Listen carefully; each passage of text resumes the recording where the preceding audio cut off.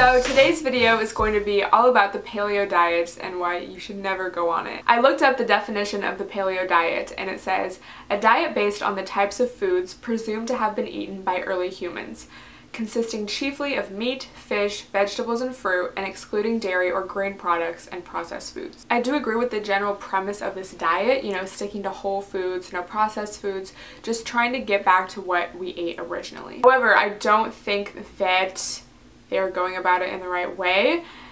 Meat and fish, we don't need those to survive. Number one thing I want to bring up is that all of the major civilizations existed and thrived on starches. You have rice, barley, wheat, corn, potatoes, oats, so many different starches, and the paleo diet doesn't include grain products, which to me is very confusing. It's basically just another low-carb diet in disguise, and although they are trying to be more whole foodsy about it, it's still not going to benefit you long term. So I went on thepaleodiet.com and they have a list of the benefits, and the first one that they have is higher protein intake. Dr. McDougall, who is a plant-based doctor and the author of the book The Starch Solution, said in his newsletter, Volume 3, Number 1, from now on, think of the excess protein you consume as garbage that must be disposed of in order to avoid toxic waste accumulation. Excess protein is toxic to our bodies. It's really hard on our kidneys. It damages our bones, which can lead to osteoporosis, kidneys, it can lead to kidney stones, and we don't need as much as we're constantly told. Proteins are made up of amino acids, and basically, this is what he says, amino acids, as the name implies, are acids. When our body is too acidic, that's when diseases like cancer start to thrive. Cancer thrives in an acidic environment, whereas if we eat more alkaline foods, fruits, vegetables, starches, our body's not going to be as acidic. The pH will balance out. This acidic environment is also perfect for osteoporosis and kidney stones, as I said before. Animal products also have quite a bit of sulfur in them, which is part of the amino acid chain, and this, like I said before, feeds cancerous tumors, and it's going to, just promote cancer growth. Methionine is another amino acid, and basically, cancer cell metabolism is dependent upon methionine being in the diet, whereas normal cells can grow on a methionine-free diet, which, would be a diet not including animal products. This methionine dependency has been demonstrated for breast, lung, colon, kidney, melanoma, and brain cancers. Increasing methionine in the diet of animals promotes the growth of cancers. So, more protein equals more amino acids equals more acid, and, specifically things like methionine, which are literally linked to cancer growth and development. McDougall goes on to say, restriction of methionine in the diet has been shown to prolong the life of experimental animals. Is that vegan? By no coincidence, a diet based on plant foods is inherently low in both calories and methionine, thus the easiest and most effective means to a long and healthy life. Dr. McDougall coming through again. Just to clarify, when he says low calorie, he means like low caloric density. So, plant foods, I've said this before, plant foods have a lower caloric density, they're more calorically dilute, so you can eat more of them for the same amount of calories as a really small amount of really fatty food like meat, dairy, oils, etc. I've talked about this before, but when you go vegan, you smell better. Your breath, your armpits. The high amounts of sulfur in animal proteins are what's causing you to smell bad, and it really just makes you think, all of these products are constantly being targeted towards us, like perfumes, deodorants, toothpastes, just all of these different things, and it's like, if we were just to heal ourselves from the inside out, you are what you eat, so if you eat a bunch of really sulfuric animal products, you're going to smell like that, whereas if you eat a bunch of, whole plant-based foods, you're going to smell and just feel alive. The second point that they bring up on the paleo website is that it's a low-carb diet, and for some reason they're trying to make it seem like that's a good thing. All of the cells in our body run on glucose, which we get from carbohydrates. That's our number one fuel source, it's our primary fuel source, it's the easiest thing for our bodies to metabolize first.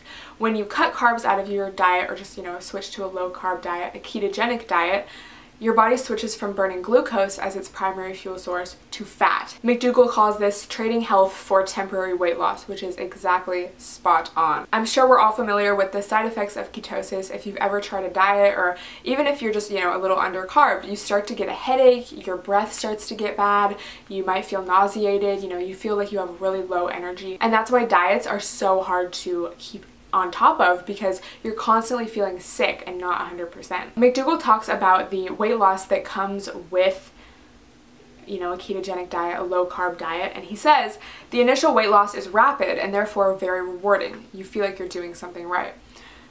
Most of this, however, is water loss rather than fat loss. So, you know, you're not actually losing fat, you're just losing the water that's in your body. With little carbohydrate in the diet, the body resorts to using its glycogen sources of glucose.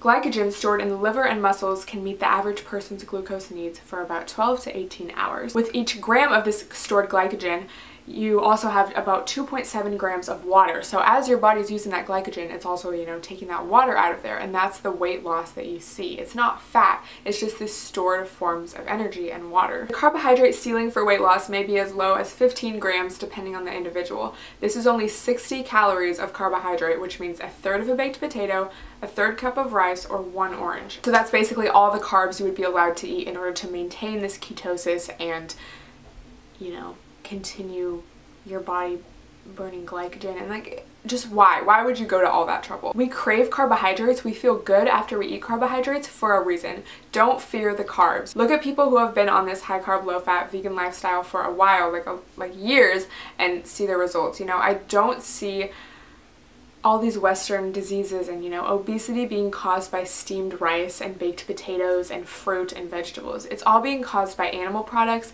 processed foods, deep fried foods, all this really oily, calorically dense food things, products. The rest of this list makes sense if you were to apply it to a vegan diet, but it doesn't make sense. Like, why would you say this about meat? You know, it's unrealistic. We go on to say that the paleo diet will give you a higher fiber intake, higher potassium, you know, more alkaline foods, higher intake of vitamins and minerals. Like, that doesn't make sense. I mean, it does, but it's like, why not get even more benefits, feel even better, feel 100%, not have to calorie restrict, and just don't eat the animal products? It just, why live your life in restriction? And people will try to say, oh, well, I just have a little bit of meat, or, you know, that can't do any harm. That builds up over time. You can only be harmful to your body for so long, and you can't eat in abundance if you're eating animal products because they're so calorically dense that it's just, that's how you gain weight. That's why so many people are obese, because the foods that they're eating don't satisfy their cells. You're not getting that glucose. So you feel like you have to keep eating and eating. Your body's just trying to compensate, and the foods you're eating are so calorically dense but so nutritionally dilute that you never feel satisfied and you just end up gaining weight, but then you're still not satisfied, so you keep eating, and that's the cycle of death. So share this video with a friend who might be in trouble, you know, considering the paleo route. Show them the light of the high carb, low fat vegan lifestyle, just the vegan lifestyle in general. You know, anything you had as a meat eater, you can have as a vegan. There are vegan alternatives to everything that are yummier. They won't make you feel like shit after you eat them, and you'll have increased energy. Thank you so much for watching. Be sure to subscribe because I post every day, and I will talk to you guys tomorrow.